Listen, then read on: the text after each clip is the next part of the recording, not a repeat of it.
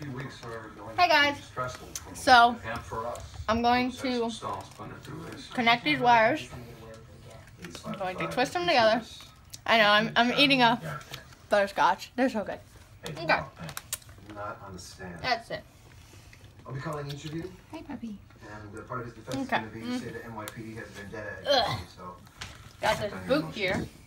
It's really limiting my walking kind of distance. And speaking of taking the bait, I know we're all on edge, but whatever is going on in this squadron's got to stop. Amaro, Rollins, I'm talking to you.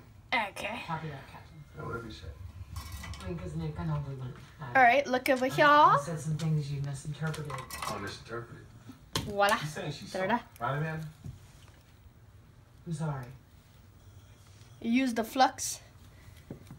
And now. Yeah, we're good. Oh, I'm right-handed. Alright. Make this work.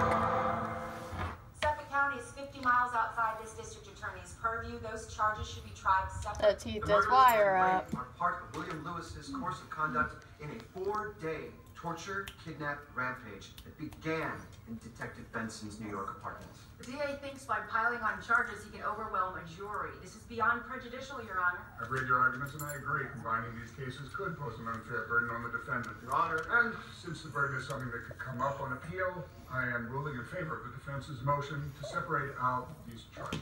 Thank you, Your Honor. But I will allow the jury to hear evidence pertaining to what the detective herself witnessed or experienced. Excuse me? Your Honor? Mr. Lewis, I apologize. Could you speak up? Okay. Due to the beating I received, Let's see how that no longer works. have hearing in my left ear. Will this be an issue at trial? The prison hospital will be issuing a hearing assist device.